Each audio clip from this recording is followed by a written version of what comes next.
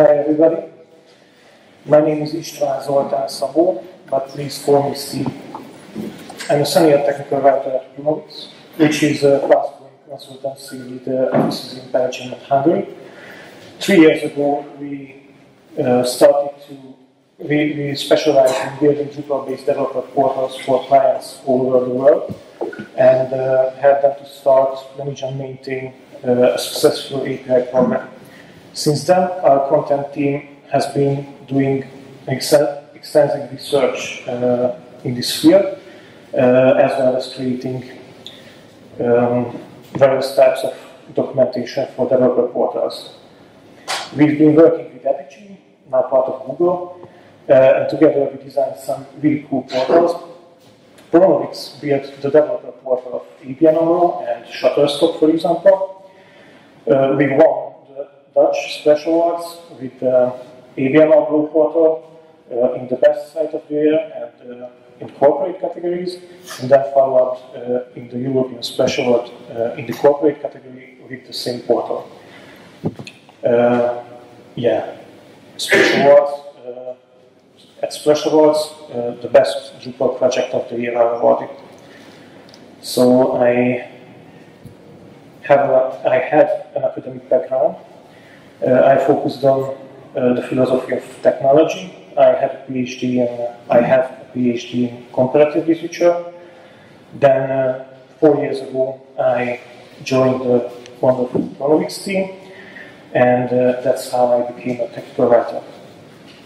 It is honestly a thrilling field for me because it's always something new to learn in this field. That's the reason why I'm both pleased to be at this conference and for the opportunity to make this presentation for you all.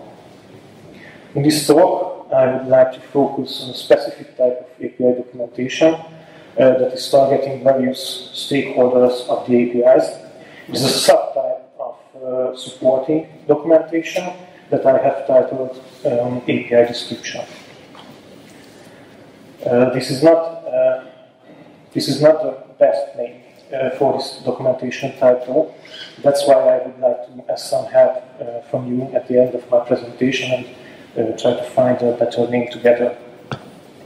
So first I will talk briefly about dev portals in general and explain how we understand them, what are they for, and then we will check the documentation types that are relevant in the developer portal, so we can situate the API description doc type better in its own context. After that, we define the role of the API description pages, what are they exactly, who is the target audience of these pages, what information do they contain, and so on. And then, finally, I'd like to present a possible method to write API description content and show template as an example, as demonstration. But first of all, I'd like to emphasize that there is no one static approach to writing this content. So please keep in mind that I welcome any suggestions and or additions this presentation may inspire after this talk. So, what is a developer portal? I believe there is no clear-cut definition for a developer portal, but if I had to sum up in one sentence, that I would say a developer portal is a place for all the stakeholders of your APIs to assist in achieving their business goals.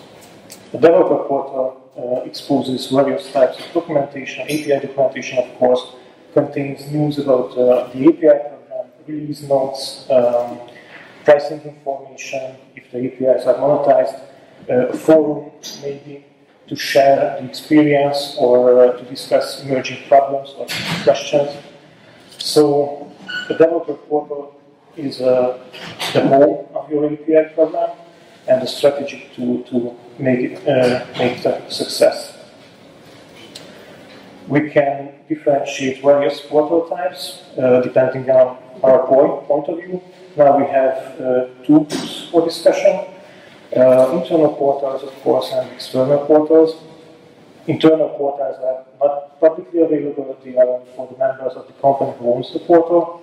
They make the work and the life of the developers easier, as in an ideal case, they contain all the information about the APIs that are available within the company. External portals, so that was the internal portals. External portals are public-facing entities where developers, after proper authentication, can try out APIs, can reach the API documentation, or subscribe for an API service provided by the company who owns the portal, which owns the portal. Maybe the most important difference is in their budget. As potential profit centers, external APIs can afford to invest a lot more money in documentation or UX-driven improvements. Internal portals rarely have this kind of opportunity. However, good documentation and recurring page patterns make a great difference in developer experience, even in internal portals. So what kind of content can be on that portal? Basically, there are two types of documentation on the portal: reference docs and supporting docs. First is reference documentation, which contains all the technical information about the API endpoints. Reference documentation refers to the spec, the API specs, like a RAML, API blueprint, and so on. It is a concise material containing all the necessary information required to work with the API, with details about the main functions, classes, return types, params, arguments, and so on. It is deeply technical and targets developers, but developer portals are more than reference docs. Supporting documentation is a broader term that includes concepts, how-to guides, tutorials, glossaries, FAQ items, API description pages, and more that help improve understanding APIs. Most APIs rely on reference docs, and we believe that's a mistake. So that's why we started to recommend the use of a short introduction for every API when building developer portals for our customers. And that is what we call API description. API description exists to make it easier to decide which API to use. When the technical writer starts to develop documentation, the first question is, who's the target audience? So maybe it's a logical step to answer this question first. The target audience of the API description pages are heterogeneous.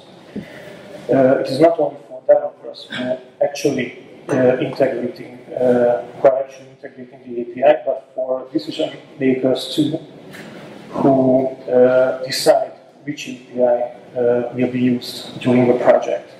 If there is only the reference documentation available, then a manager or a decision maker with less technical knowledge becomes frustrated and leaves the portal, maybe try to find another solution from another provider with better description, even if the API itself is less great. So that's why it is critical to address this audience on the portal, and this is exactly what API description pages do. On the other hand, these descriptions are great for developers too, because they can get basic information about the API without the need of technical deep diving. API description pages give an answer to the question, is this something that I'm really looking for?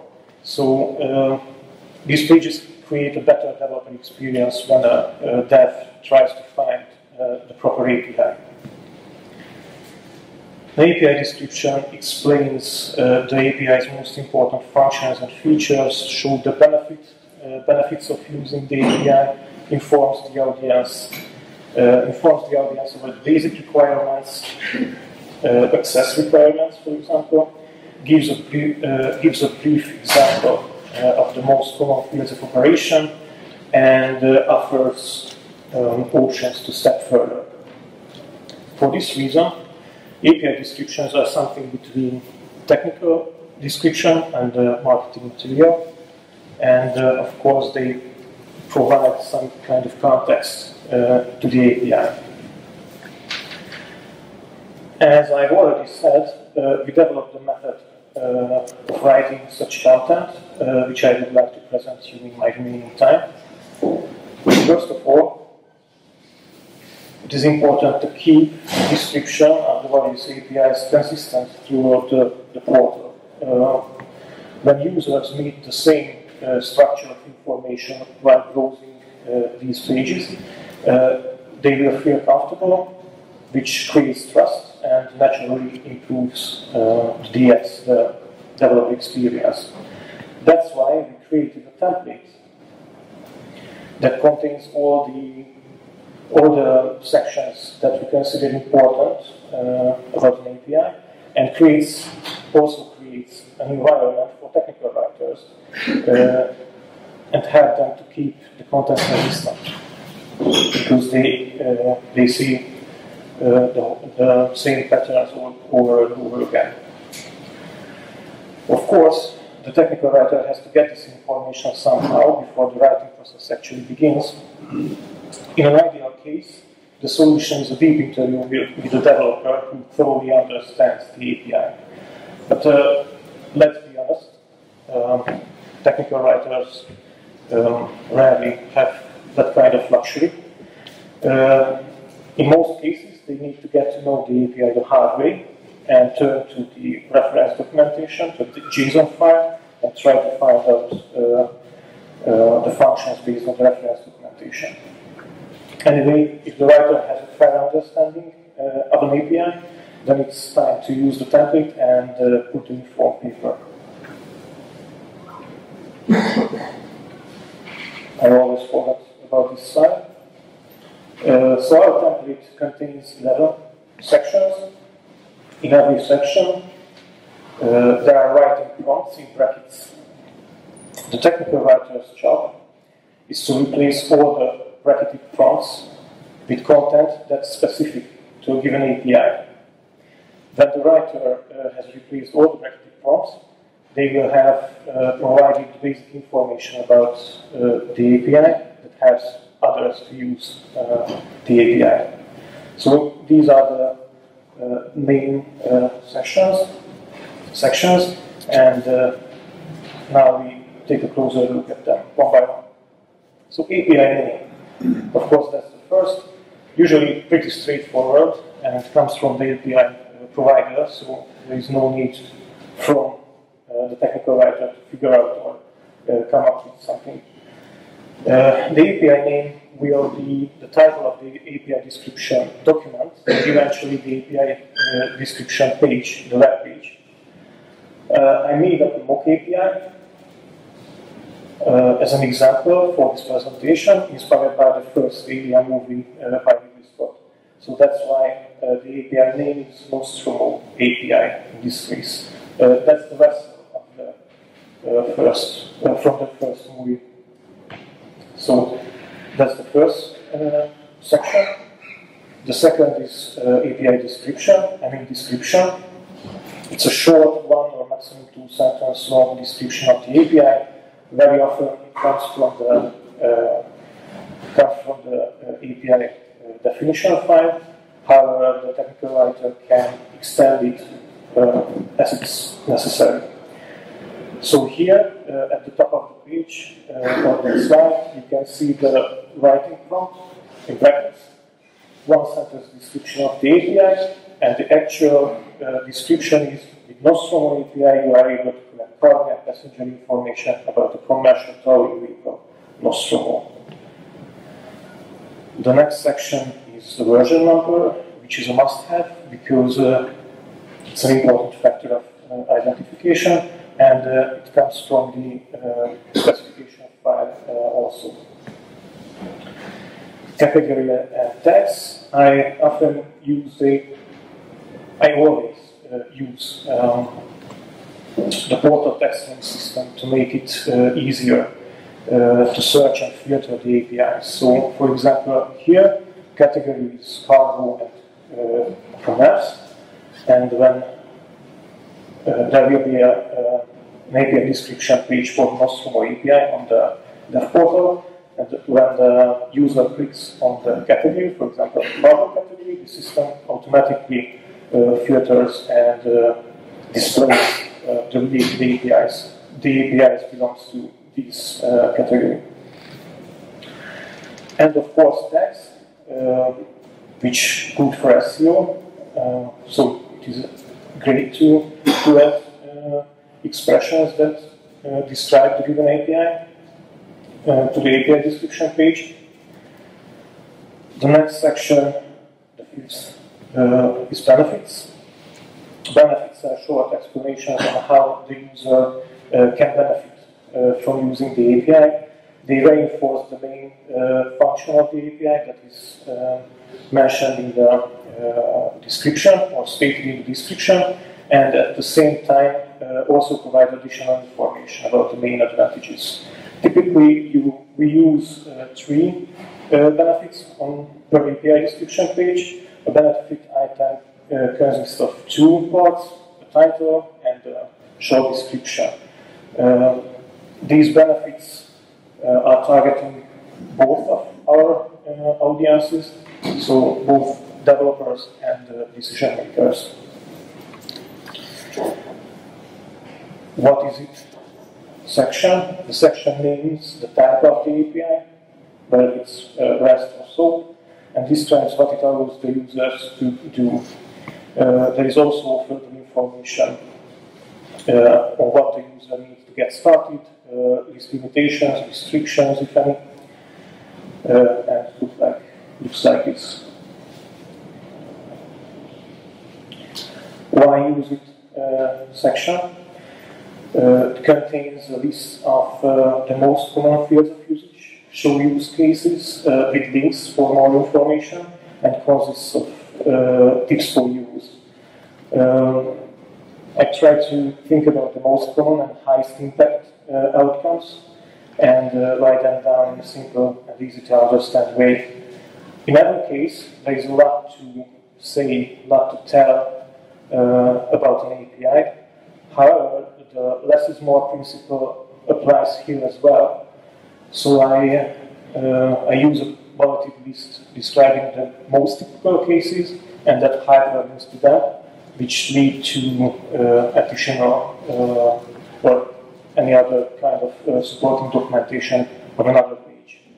So developers can, or decision makers or users can check it if they want. Very likely, this section will be the longest one on the page, so it is a good idea to add some visuals to break the monotony of the text. How it works and how to use section. A how it works section is a brief explanation of the machinery behind the API, what kind of technology is used, what are the technical prerequisites of using the API. These questions are addressed here. Reading the API spec is not enough to write this section, so developer assistance is unavoidable here. If the portal has fair conceptual documentation, then we can leave this section out. In the cases of internal portals, it is seldom to have a need for this section, so that's why I didn't feature it on my example. How to use. It's a short introduction text with a link to the getting started documentation. This section is not a full step-by-step guide, it only provides a general overview of usage. The function of this section is rather to show how easy it is to get started with the API than to provide a full guide for it. I try to keep it short and don't include more than 3 or 4 steps here. And the most important, the link to the getting started documentation to offer something to step further. Finally, requirements and pricing. A requirements section refers to access requirements, which might include a developer account, username, password pairs, or authentication token, or any other kind of credential. The requirement list here should be comprehensive. Pricing, in the case of external portals, it is crucial to have this section if the APIs are monetized. Of course, in the case of internal portals, there is no need to include this. So as you can see, some of these sections might not be relevant or important for every single API. In this case, you can leave them out. And if you consider something else important, you can add more sections or expand the sections as you can see fit. The point is to keep the content consistent. After the API description is completed, a thorough review by a developer is crucial, especially the documentation based on scrutinizing the reference talks and not on an interview. Or you can put it online as it is, and a developer will fix it within a minute or point out to your mistake within 10 minutes. That's another solution. Besides the texture and content, it is also important to place call to action buttons to the different sections, which leads to the getting started page, tutorials, reference documentation, or any other relevant page, because API description pages are aggregators too that make all the relevant information available in one place about an API. So I would like to show you something. So that's how an API description page looks like.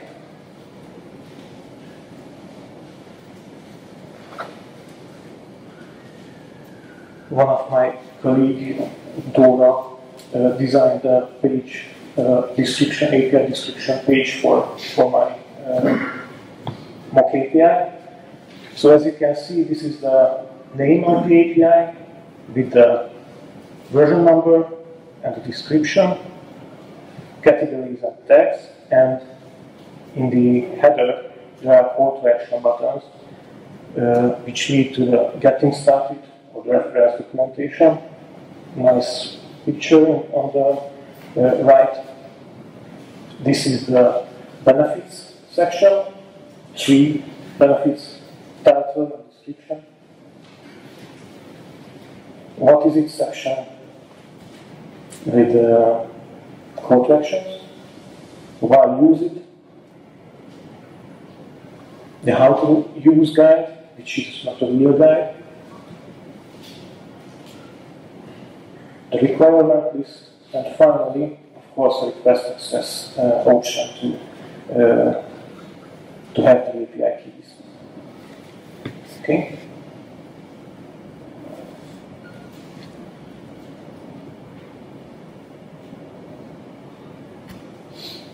So, API description on internal portals. In the cases of external portals, the importance of API description is evident, but they can be helpful for internal portals too. When a company has a lot of internal APIs and there is a possibility to propose new APIs, then API description pages will help with orientation and information gathering for developers who are trying to find an optimal solution for a specific problem. If they need to search and scrutinize the reference documentation of all the potential APIs, they likely will prefer something that they already know, even if it's not the best for the particular problem they have. The other case, when the company has only a few internal APIs, in this case, then developing the API description does not need serious effort. still, it can greatly improve developer experience, as developers can have a quick overview about the main functions without the technical deep diving. And of course, they are great for onboarding. They are great as onboarding materials as well. There is one more thing to discuss. As I mentioned at the beginning of my presentation, API description is not the best name for this documentation type because users sometimes think it is equivalent with reference docs. I have asked a couple of developers which could be an improvement and have 3 different versions of for your review. The first is API description, so the original, so-called original one, API overview, and API summary. And of course, if there is any better idea, which I think there will be, please, after the presentation, share with me because I'm really curious. But now, who votes for the first one? Okay, thanks. Who votes for API overview, the second one? Okay, and who votes for API summary? Okay, we have a winner, API overview, apparently. Yes, I had some images and screenshots. Thank you for your attention and your time. You can subscribe to our developer portal mailing list via this link. It's a weekly newsletter with news about our research and the results of our research, everything about developer portals and the API program and the API documentation.